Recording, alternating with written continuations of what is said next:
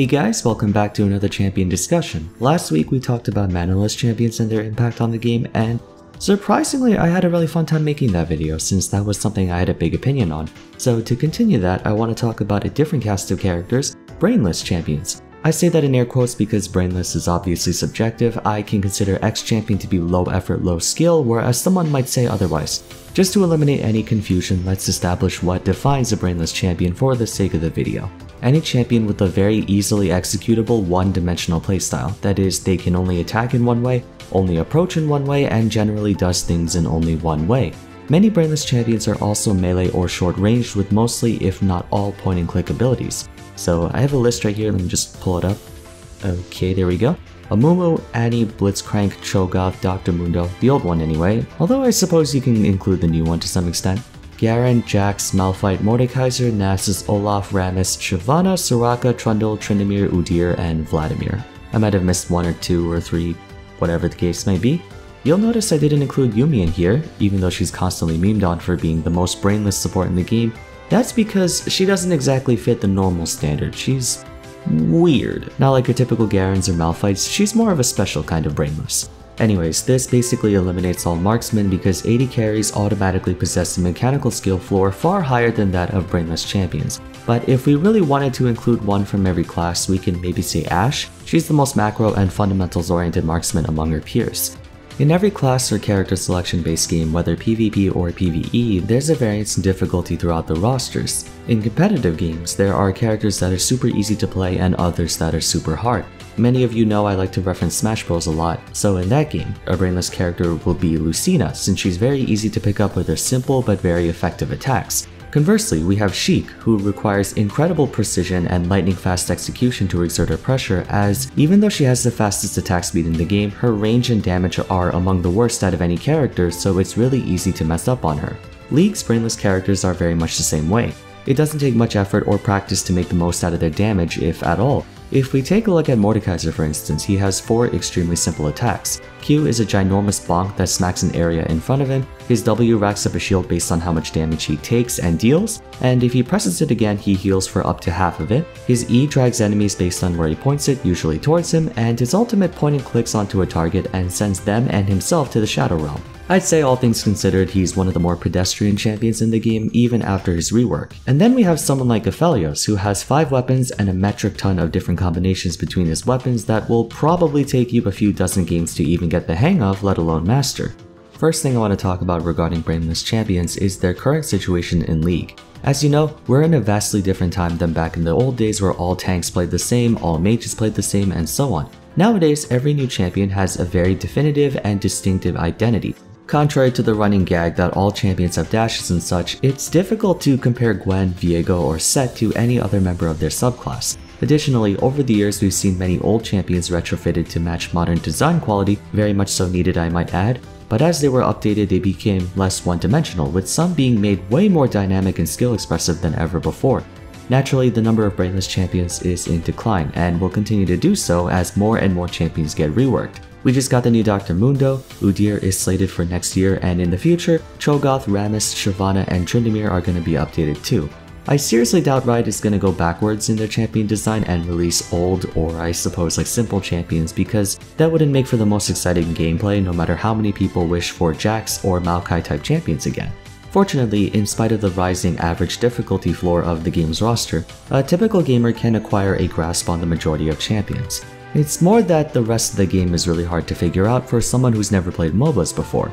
So why is Riot trying to rework or remove brainless champions in the first place? I think there are 2 reasons. The first one, and we've already sort of covered it, they're old. I mentioned how a big problem with outdated champions is not that they're unviable or they got power crept, rather they just feel out of place when we compare them to newer champions, which are much more aesthetically pleasing, they have more voice lines, and of course more skill expression. A lot of brainless champions these days have low pick rates. Prior to Dr. Mundo's rework, he had less than a 2% average pick rate for a really long time. The only reason I never made a why no one plays on him is because I knew they were reworking him anyway. Tryndamere, Trundle, and Cho'Gath also have rather poor pick rates since they don't have the most appealing playstyles, which brings us to reason 2. Brainless champions often tend to be stat sticks, essentially making it so the only counterplay against them, at least for melee champions, is to have more stats than them, not to outplay them. Since Riot's goal is to increase personal agency, players usually pick champions who can do a lot more stuff than just Now men, group up and hit it till it dies! Brainless Champions can only really do things one way. All a Garen can do is charge straight at you and use all of his abilities and hope that you die. He's solid as a rock and hits like a truck, but that's all he can do. If he doesn't have the stats to overpower you, there's literally nothing he can do to make up the difference, and by consequence he's useless. Usually, the only way to balance them is to give them higher numbers or lower cooldowns, since there's not much you can do to an ability that just does only one thing. If we were to look at Jax's W in power, what can we seriously do with this ability besides give it more damage or a lower cooldown or mana cost without changing any of its base properties? Nothing really. As a result, these champions don't make for the most healthy gameplay because the only option you have against them is to carry a bigger stick than they do. I suppose kiting them can be an option, but unless you're playing champions specifically designed to kite like Ashe or Vayne, you probably won't be able to stop a Nasus running after you while he withers you. When we think of toxic champions, everyone's first thoughts go straight to the 200 years characters like Viego, Yone, and Akali, who all have really dynamic gameplay. But I'd wager just as many players would dislike Brainless Champions for the opposite reason, because they're so easy to play for the extent at which they can impact the game. I know it sounds like I'm contradicting myself when I say they have a lot of impact for being so easy to play, considering just a few minutes ago I said they can't do a lot when behind. But when they're fed, realistically there's very little you can do to stop them because they're too tanky, do too much damage, and in some cases are too fast. I'm sure we can all remember the helplessness of trying to stop a fed Tryndamere, Udyr, or Olaf. There's legit no counterplay except being stronger than them. How can you stop these champions other than Now men, group up and hit it till it dies! Okay, last time I'm doing that, I promise. In a way, Brainless Champions are problematic for the same reasons as Overloaded Champions. Overloaded Champions have so many options and ways to carry games, but that also means they have so many ways to screw up since they could choose the wrong time to engage, the wrong place, or the wrong targets. Brainless Champions can only do things one way, which makes them feel pathetic if that one thing doesn't work. Conversely, all they have to do is do that one thing and they will achieve success. So if there's such a big problem, should we remove or rework all of them? Absolutely not. While I agree that a lot of these champions need some major revamping, it's far from a good idea to go after all of them. A common issue among new players nowadays is how beginner-unfriendly League of Legends is. The tutorial teaches you virtually nothing about the actual game, and the community sort of exacerbates this issue by being extremely unwelcoming and dismissive towards beginners. Brainless Champions allow said new players an easy way into understanding the intricacies of the game. It's impossible to learn even basic macro and game knowledge when your first champion is Aphelios or Akali. By playing someone with simple abilities, it flattens the learning curve for many players. I'm sure at one point we've all played Garen, Ashe, Dr. Mundo, Soraka, Amumu, Annie, you know, those 450 Blue Essence champions, because they were meant to be easily accessible to give new players a streamlined experience of the game.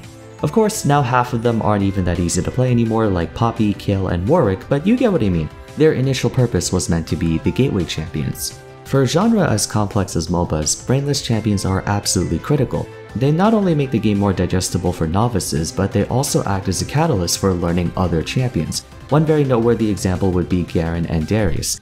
I know, many people consider Darius to be brainless. He does hella damage and can practically 1v9 teamfights when mashing his abilities. Comparatively speaking though, he is more nuanced than Garen. You can't question that. Darius does have a slightly higher skill ceiling than his Demacian rival, but thanks to Garen, people can transition smoothly over to Darius by employing the same fundamentals they built while playing Garen.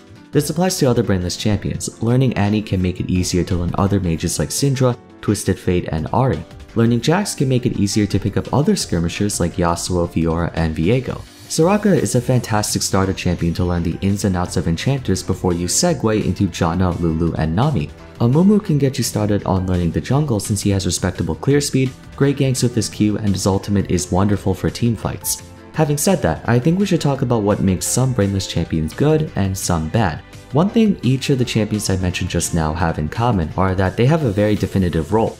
Garen is a beefy fighter who embodies the typical warrior berserker archetype you see in almost every MMO. He can take a lot of hits and then dish them out in equal force. Very straightforward playstyle, but one that represents the Juggernaut subclass really well through each of his abilities. Passive for endurance, Q for the move speed and burst damage, W for the shield, damage reduction and tenacity, E for the sustained damage, and ultimate for the finisher. Annie portrays burst mages very well. Each burst mage has something in their kit that makes it easy for them to deal their combos. Ahri has her charm, Syndra has her stun, Veigar has his cage, Lux has her root, and so on. Annie's passive allows her Q, W, or ultimate to be the first ability to start that chain, and the rest is her just pretty much mashing her abilities on someone and praying that they're gonna explode. It does sound kind of lame, but it gets the job done, and opponents who know how to deal with her subclass can do so accordingly. Amumu does the same for Vanguards. He's got the Q for engage, the W for slow but consistent damage, E for damage reduction, and ultimate for the follow-up after you use Q. Soraka has her Q for some chip damage, just like every other enchanter, her W to support her allies, her E to deter enemy threats, and her ultimate for stronger support. Out of all the hook-type champions, Blitzcrank is the easiest to play. W to make him go faster to get in range of his hook, Q to pull them in, E to knock them up after they get pulled, and then ultimate to disrupt them even further. Each ability has a defined purpose that contributes towards a plain yet effective bread and butter combo. These champions will likely not get reworked because despite their brainless design, they do everything that is expected from this subclass, they have a playstyle that makes sense, and their abilities all work in tandem with one another to produce a result. On the other hand, let's take a look at Cho'Gath. I might be pissing off Tyler 1 by saying this, but Cho'Gath struggles from a lot of issues. He doesn't really have a clear identity. Is he a mage? Is he a tank? His crowd control, sustain, and HP growth suggests he would be a tank, but his high damage, AP ratios, and his ultimate would suggest he's a burst mage. One might argue that's what makes him interesting because you can choose between two different things. That would be a valid counterpoint, except tanks and burst mages don't work in harmony with each other. A Vanguard or a Diver, that could work because both of them have the same idea of charging headfirst into a team fight. An Artillery Mage can double as a catcher, or an Enchanter can double as a Warden. If you want a champion to be a hybrid, the two subclasses have to be compatible. Cho'Gath's abilities are all super easy to understand and use. However, not only do they have confusing purposes, but none of them synergize well with each other. If you want a more in-depth explanation, I suggest you watch my Why No One Plays episode on him. Malphite faces sort of the same issue. He's a Vanguard who's all about going in, yet much of his early game consists of spamming Q over and over again for long-range harass like he's a poke champion. The only Vanguard-y thing about him is his insane durability and ultimate. Everything else feels shoehorned in. In my reworks video, I talked about how his whole theme of being a living, walking mountain is not reflected in his basic abilities whatsoever outside of his armor scaling, and they all lack cohesion. They're just random abilities placed together on a champion. Last example will probably be Udyr. He's classified as a Juggernaut, and Juggernauts are known to be slow and clunky but have incredible durability and damage output, especially in the AoE department. You think of Mordekaiser, Darius, Aatrox, Set. These guys are nasty in teamfights because they're these superimposing fortresses that need to be dismantled ASAP. But Udyr feels more like a hit-and-run type skirmisher who just happens to build tank items. He doesn't carry the same kind of like Thanos 1v99 raid boss vibe that his peers do. At least he doesn't look the part. And like Malphite and Cho'Gath, he has just random abilities that each do random things. Anyway, to wrap up the video, I think designing Brainless Champions in League is much like walking on eggshells. There's a very fine line between creating someone who just happens to be very simple and easy to play, and someone who has a really degenerate playstyle. Ironically, the more complex a champion is, the easier it is to balance them. Do you guys remember when they gave a small buff to Vladimir's Q by lowering its cooldown by 1 second at rank 5? And that instantly made him like a top tier pick? That's because Vladimir has so few metrics in his kit that if you change one of them, it greatly impacts his play. Whereas someone like Kai'Sa, if you lower her E cooldown by 1 second, doesn't make that much of a difference because there's so many other factors that affect her performance, not just stats. I think it's important to have brainless champions in the game so long as they have definitive playstyles and are fleshed out really well despite their simplicity. Although I suppose the consequences of having brainless design is that you swing to both extremes constantly. You either hard 1v9 or hard feed because there's really no in between, just like hyper-complex champions. What do you think about brainless champions? Do you want them all gone and reworked, or do you agree with me that they're necessary for the game? I am anxious to see how many people are going to leave comments talking about how overpowered Garen is because I'm not sure why, but for some reason a lot of my subscribers just happen to hate Garen for whatever reason. But that said, if you enjoyed the video, a rating would be much appreciated, and don't forget to subscribe. Consider following me on my socials and join my Discord server if you'd like. Also, if you have some extra time, why not take a look at my other discussion videos? I have quite a few of them. But thanks so much for watching, and hopefully I'll see you again soon. Take care.